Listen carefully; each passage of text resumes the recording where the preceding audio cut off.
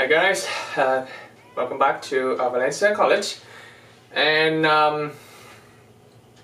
so today is the Sunday afternoon, tomorrow will be Monday, and this is the day of Valencia really start officially after the spring break. And I don't know that how long we have to do like this, but I think that you guys feel comfortable when I set it up like this. I have the whiteboard at home, I have the tripod I just bought it, so hopefully that you feel comfortable and you feel like you're in the classroom. I think some of you will like this, maybe some don't like it, that's fine. We do what we have to do, okay? And I also hope that you guys already watched the previous video. I want you to watch it as soon as you can, because in the next few weeks we're gonna have more video. Okay, and just think about it. I know that when you stay at home and you watch the video, it's kind of make you lazy. But that's why I really want to encourage you to watch it as soon as you can, okay? Because we will have more videos coming up. So before I start the lecture, a couple of things. First of all, I already graded the second test, and I already posted on Connect Math. I already graded your assignment number 4. I haven't posted it, but hopefully that this week I will post it. All the solution in PDF file.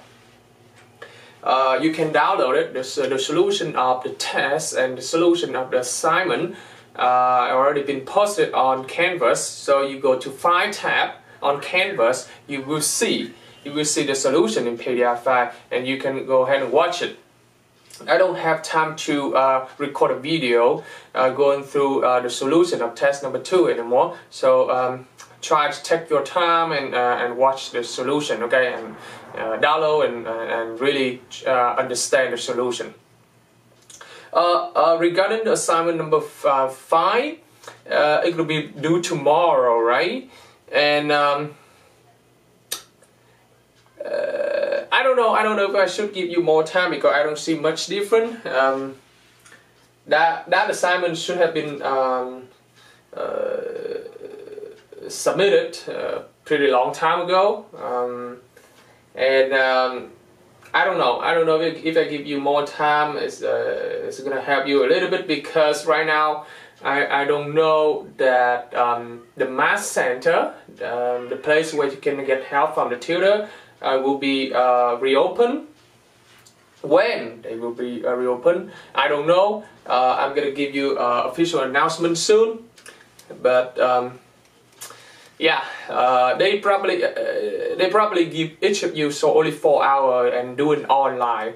So they not gonna open the math center physically, but they're gonna set up the tutoring session online for you. And you can access that tutoring through Canvas also. So I'm going to give you an announcement. I'm going to show you how to get into that. Actually, I just copy-paste from the math department. The math department sent me that paragraph show you how to get to the tutoring. Then hopefully that I will get to you by tonight. And I send it so that you can go through, and hopefully in the morning you can watch it, and you can open your Canvas machine and read it, and you will be able to access the tutoring. Okay, I don't promise anything. Okay, it's just and I'm not really sure when they reopen the math center, or when they will be setting up the tutoring online for you. I don't know. I just copy and paste whatever the math department gave me. If you want to get more information, I think you have to call the math center. There's the phone number. You can look it up online and call the math center, okay? And you can talk to the supervisor there. His name is Richard Swanger, and you can talk to him and ask him when he's gonna set up the tutorings online for you. Okay, before I start the new lecture, I want to do a quick recall what we've already been learning. So about a few weeks ago we talked about, I put recall here. Okay, we talked about some basic function, and those two. We have two basic functions. This in fractional form, which is f of x equal to 1 over x, and another function is f of x equal to 1 over x squared. And they say that this is the basic function for a rational function. Okay, and you know that the graph of this function is, it look like this, 1 over x, it look like that, right? Okay, and for 1 over x squared, it look like this. Okay, and by looking at the x-axis and y-axis, we can find the domain. So the domain of this function will be x different from 0 because it's under the denominator. So the domain will be everything except for 0. So we will have negative infinity to 0, union with 0, infinity. Okay, and for this one, kind of the same thing, because you see that it's never cross 0. Okay, so we have negative infinity to 0, union to 0, infinity. So this is the information you already learned about more than a month ago, and you're supposed to memorize all the domain, and you're supposed to memorize all the basic graph of this function, this fractional function. Okay, so you see that for this graph, I also mentioned that there are something called vertical asymptote and horizontal asymptote. So we have horizontal asymptote here. We have horizontal asymptote as the x-axis. We have y-axis as the vertical asymptote, because you see the curve, these two curves, it never cross the y-axis and the x-axis. Okay, so this is the basic one, the basic function, which is in fractional form. And today I want to talk about a function that's more complicated than this, and we're going to use the concept in the last lecture. The last lecture we talked about long division and syntactic division, right? Those concepts help us to understand better another function. It's called rational function. Okay, so today I want to talk about rational function.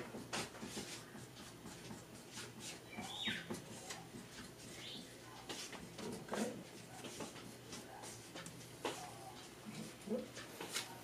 And a typical example of rational function is this one. So I can say that fx, example, fx equal to 1 over x is a rational function, and fx equal to 1 over x squared is also a rational function.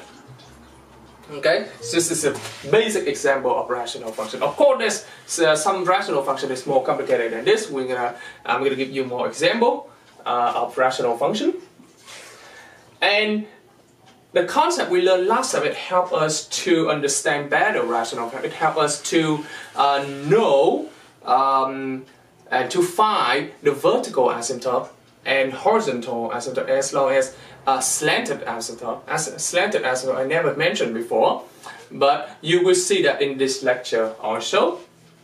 Okay, but first of all, we need to know what a rational function is. So I want you to go through the first Roman definition.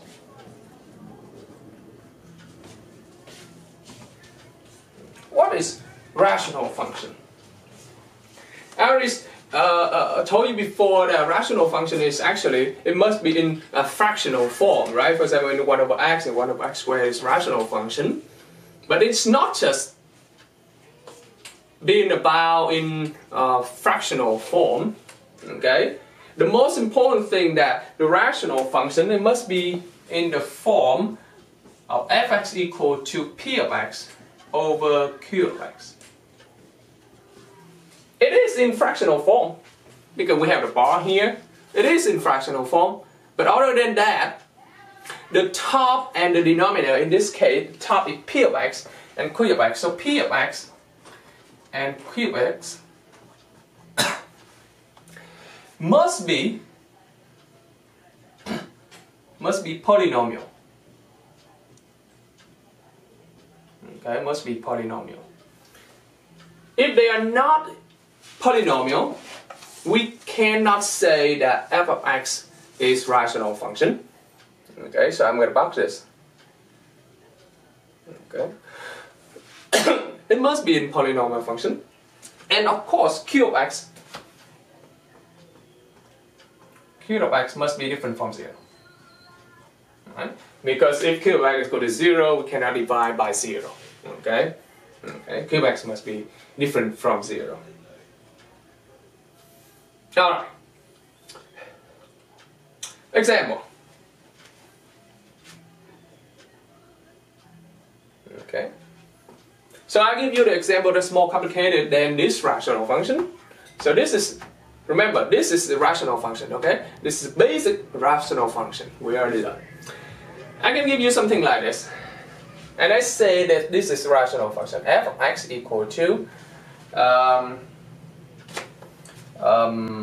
x plus 1 over 2x plus 3. I say this is a rational function because first of all, it is in fractional form.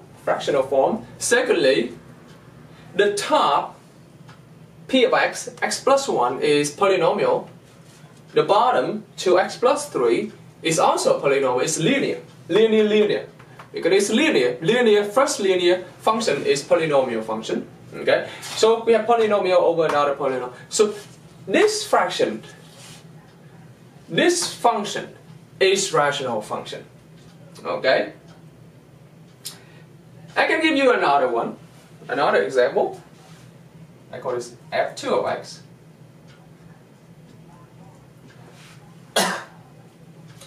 I can have something on the top like a quadratic, and the bottom is just linear. Okay, something like that. Okay. And I also say that this function is rational function because on the top we have quadratic. Quadratic function is rational function. Is a polynomial function. At the bottom is a first linear degree polynomial. So they both polynomial, and because they are polynomial, they are rational function. Okay. So f1 and f2, they are rational function, and I can give you something that is not rational function, but it's still in fractional form. Okay. For example, on the top I have radical x plus 1, and at the bottom I have x cubed plus 2x plus 3, for example. So this is not rational function. This is not rational function because even though this is a fractional form, but you see on the top we have radical. It is in radical form. Because it's in radical form, so it is not rational function. Okay? It's not rational function. And in order to understand better rational function, we want to talk about the domain. Okay, we also want to talk about the range. We also want to talk about how to find vertical or horizontal asymptote of the function, of rational function, or another asymptote we call a slanted asymptote. Okay. So on the second part,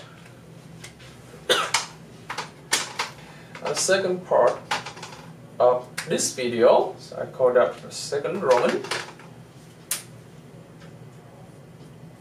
I want to talk about an asymptote. Okay.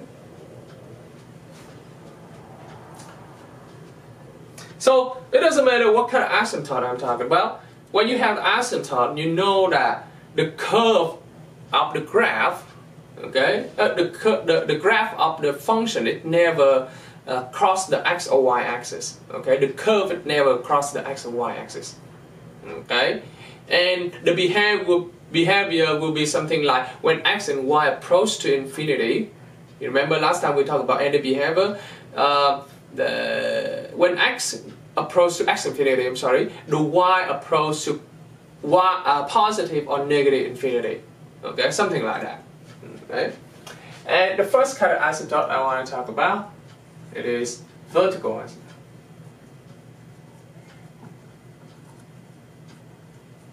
Okay, I will help you find the vertical asymptote of the rational function, and vertical asymptote is pretty simple.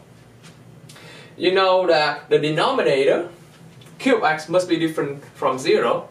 So if you set q of x, the denominator equal to 0, it will give you the equation of vertical asymptote. Okay. So let me give you an example. Let me see. How about this? So vertical asymptote is you setting denominator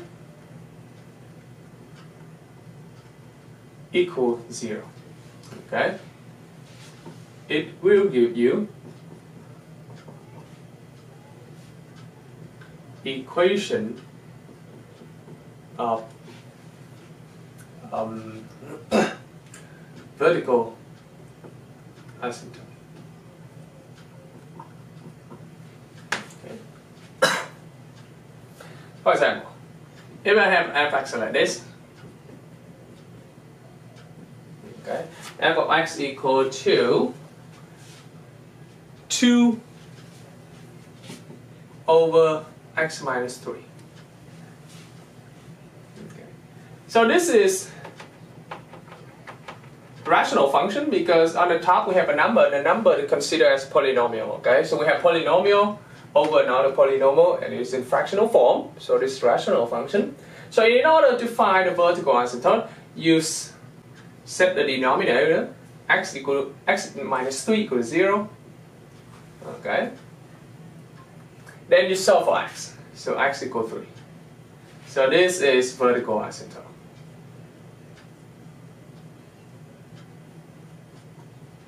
Okay, it's kind of the same thing when you find a domain, you know. But in order, when you find a domain, at the value here, when after you calculate x, it's not the domain. Okay, the domain will be everything else. Okay, but in this case, when you find a vertical asymptote, the value here is vertical asymptote. So the equation, not the value. Okay, this is the equation and the value. The value we can write like this, and you can consider as the equation, or you can consider as a value. But for vertical asymptote, you consider this as the equation because x equals 3 is the vertical line. It's a vertical line. Okay. So you will have vertical asymptote like that. X equals 3. Remember, when you have vertical line, the equation is x equal a number. That's what you already learned when you had intermediate algebra. When they ask you to find when you learn a linear function, you already learned this. Okay, I can give you another example. How about this? G of x equal to x minus 4 over 3x squared plus 5x minus 2. 3x squared plus 5x minus 2. It is rational function? Yes, it is. Because on the top we have polynomial, the bottom another polynomial, you have two polynomial. And in order to find vertical asymptote, you just need to set the bottom equal to 0. Okay. And this is in quadratic form, you factor them. Okay. Some students still have trouble with factoring. I don't know why. You guys need to go back and review, just think about it, you know. This is mathematics, you have to review every day. You have to do math every day. You cannot just do math one day, the other day you skip, you do something else. It's never work like that, okay? So, you factor this, x over here, and you add them up in smiley face, right? So you have -1 plus 2 here, equal to 0, okay? Then you see that you can apply zero product property. You have 3x minus 1 equals 0, x plus 2 equal to 0, and you have x equal to 1 over 3, and x equal to -2. So you have two vertical asymptotes. We have two vertical asymptotes for this one. Okay. So again, it depends on what rational function you're doing. You may have one vertical asymptote, or you may have 2 or 3 or more vertical asymptotes. It depends at the bottom. Okay. If the degree of the polynomial at the bottom is high, then you have more vertical asymptote. Okay. Okay. So next, I want to talk about how to find horizontal asymptote. Okay. So if you look at the equation 1 over x and 1 over x squared, the graph of those functions, you will see that horizontal asymptote is